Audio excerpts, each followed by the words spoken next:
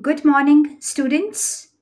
This lesson is for class 4 for the subject of General Science, topic Adaptations in Terrestrial Plants, which is covered in chapter 5, Adaptation in Plants, starting on page number 57 of your textbook, titled New Trends in Science, Evergreen, and is being submitted to you on 9th of August 2021. My dear students, through our previous lesson, we have learned the terms habitat and adaptation in case of animals. And now we will be learning about adaptations in plants.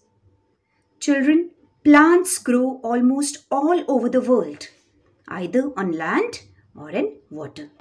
You can find plants on high mountains, deep oceans, hot and cold places, coastal areas, or dry and wet places. All plants, like animals, are also adapted to live in a certain place. The natural surroundings in which a plant grows is called its habitat. It is the place where plants can live, grow, and reproduce. Adaptation. Different regions or places have different weather and soil conditions. Plants also need to adapt themselves according to their habitat. These adaptations are must for a plant to survive.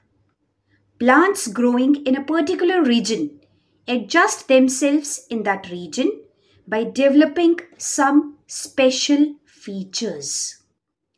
The features that help a plant to survive in their natural surroundings are called adaptations. Here are some examples of plants showing adaptations. Students, many plants have thorns to protect them from animals. For example, rose.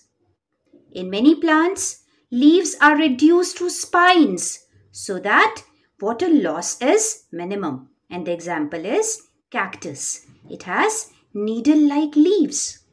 There are some plants like touch-me-not, known as Mimosa pudica, have sensitive leaves. They close, that is, they fold their leaves when they are touched. Some plants are poisonous and cause itching sensation on our skin. And the example is poison ivy. Adaptations based on habitat.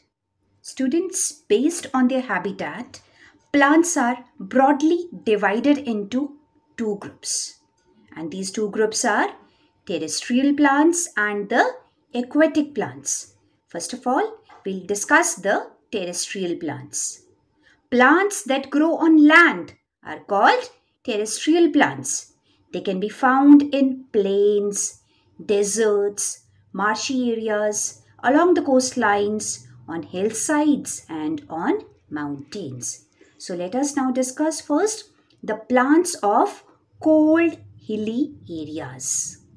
The special features of these plants are they are usually straight and tall.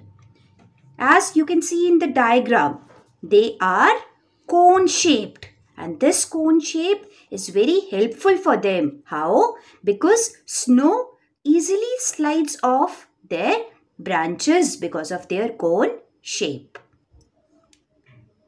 The plants growing on hilly areas like cedar and spruce. These plants have slim, narrow, needle-like leaves, and they have a waxy coating that prevents the leaves from losing much water. These plants produce cones with seeds instead of flowers. That is why they are called coniferous trees. And the examples of such trees are pine, fir, cedar, spruce, and deodar. Now, moving on to the plants in the plain areas. Students, trees in plains have lots of branches with plenty of leaves and flowers. They shed their leaves in autumn or winter. And the trees that shed their leaves in autumn are called deciduous trees. Trees that remain green throughout the year are known as evergreen trees. These trees, they remain green throughout the year.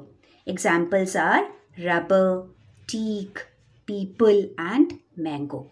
Now students, before moving further in our lesson, let us first recapitulate the part covered till now.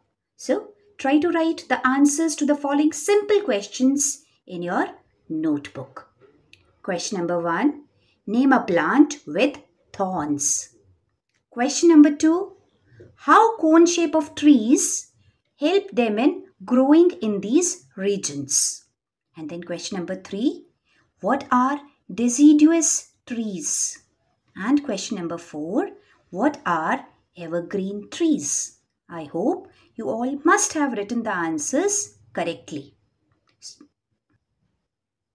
Answer number 1 is rose. And answer to question number 2 is the cone shape helps to slides of snow from their branches.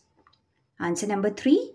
Trees that shed their leaves in autumn are called the deciduous trees. And answer number 4. Trees that remain green throughout the year are called evergreen trees. Students, now let us study about the plants in the coastal areas. Plants that grow in coastal regions have to adjust to sandy soil, salty water and a wet and windy climate. Coconut trees grow in such regions. These trees have flexible trunk and slender leaflets which make them wind resistant. Now moving on to the plants in deserts. As desert receives very little or no rain, so plants growing here have certain features that help them to survive in the dry conditions of deserts. Desert plants do not have many leaves, so their stems carry out photosynthesis. Their stems are fleshy as they store water in them, and the leaves are modified to spines. Spines means thorns, and it is there to prevent the loss of water through evaporation. So students, now we'll be studying about the plants in marshes or swampy areas. Areas with sticky, clay and wet soil are called marshes or swamps. As marshes have waterlogged soil, the plants growing here are not able to breathe in air. So, these plants have roots that grow above the ground. These roots are called breathing roots. These absorb water and minerals for photosynthesis. The plants that grow in marshes are called mangroves. Now students, we will study about another category of plants which are known as saprophytic plants. Some non-green plants, non-greens means they are not green in color, such as mushrooms and molds, cannot prepare their own food. Why? As they do not have chlorophyll. So, they depend upon other plants and dead decaying matter for food. Such plants are called saprophytic plants.